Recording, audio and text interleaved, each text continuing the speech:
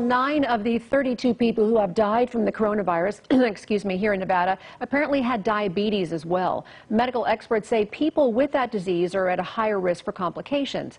And as 8 News Now reporter Joe Moeller explains, it's when diabetes is not under control that complications can really be the worst. I've been diagnosed since 2008. Shondell Newsom lives in Henderson and is a diabetic. So I need to make sure that I stay focused on what I'm supposed to be doing as a type 2 diabetic. He says right now, more than ever, he needs to take his medication and exercise. He is always in contact with his doctor. He told me was as long as I am in controlling my blood sugar, it's not as dangerous. Roughly 10% of Americans are diabetic. The disease is an underlying condition that is a concern when it comes to COVID-19.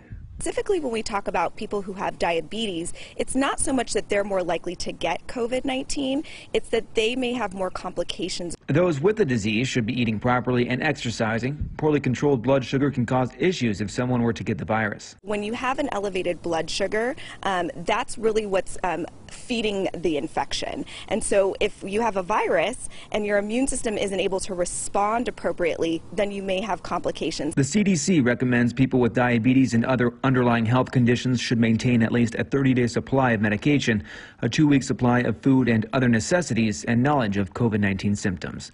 Reporting in Las Vegas, Joe Moeller, 8 News Now.